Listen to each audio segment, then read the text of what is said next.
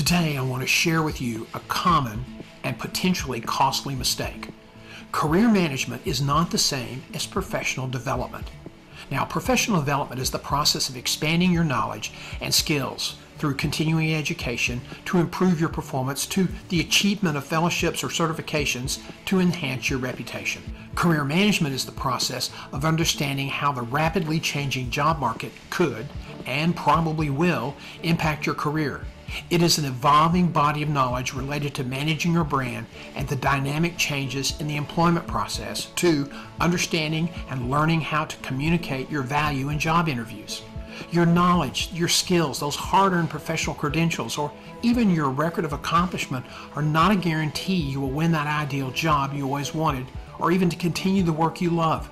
You cannot afford to ignore these changes and some grave threats in navigating your career.